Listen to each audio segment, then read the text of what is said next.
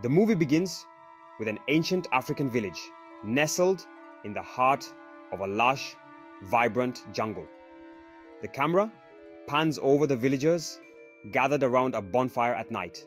An elder with a warm and wise demeanor begins to tell the children a story passed down through generations. As she speaks, the scene transitions into a mystical, animated world where the story unfolds.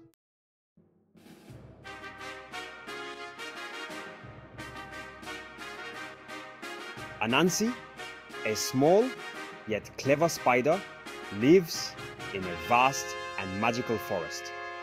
Known for his cunning, he is often called upon by the other animals to solve problems.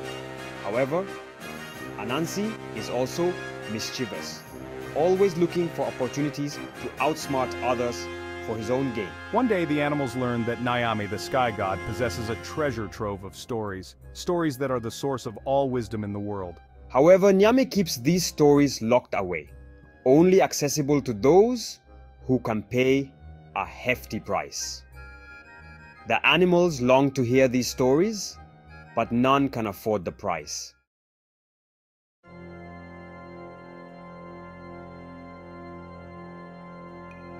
Anansi, eager to prove his cleverness, approaches Nyame with a proposition. If he can complete 3 impossible tasks, Nyame must give him the stories to share with the world. Amused, Nyame agrees. Task 1. Capture the fierce python.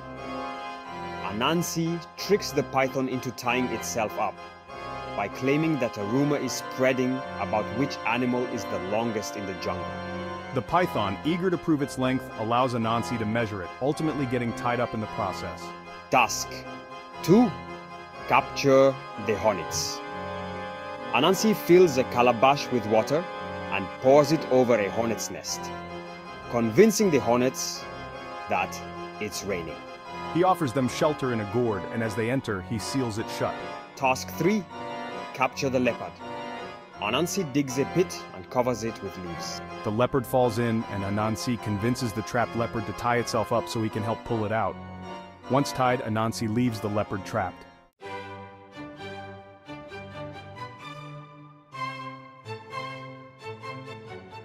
With all 3 tasks completed, Anansi returns to Nyame, who is impressed but also slightly annoyed at being outwitted. True to his word, Nyame gives Anansi the stories, which were hidden inside a golden box. Anansi, now realizing the importance of wisdom over trickery, decides to share the stories with all the animals and the villagers. The forest comes alive with celebration as Anansi narrates the tales from the golden box. The animals and the villagers are enthralled, and Anansi is celebrated as a hero, not for his cunning tricks, but for bringing the gift of wisdom to the world.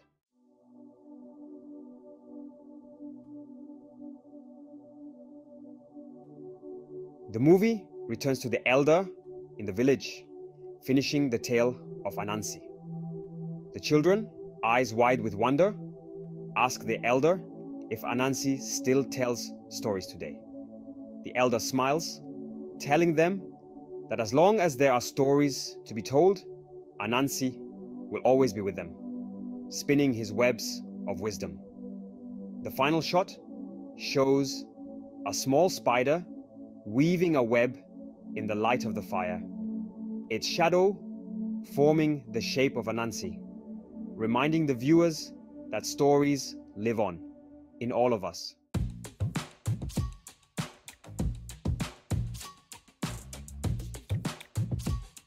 Animation. Vibrant, colorful animation with a strong influence from traditional African art and patterns. The animals and the forest are depicted with a magical realism style. Music. A mix of traditional African instruments like drums, kora, and mbira, with a whimsical, adventurous score that enhances the magical atmosphere of the story.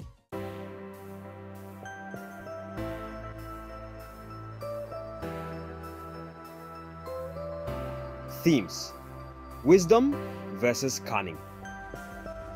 The movie explores the idea that true wisdom comes from sharing knowledge, not hoarding it.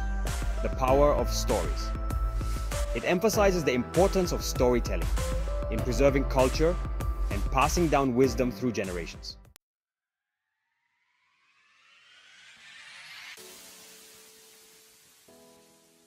Message. The short movie teaches that while cleverness and wit are valuable, the greatest gift one can offer is the sharing of knowledge and stories, which connect us all.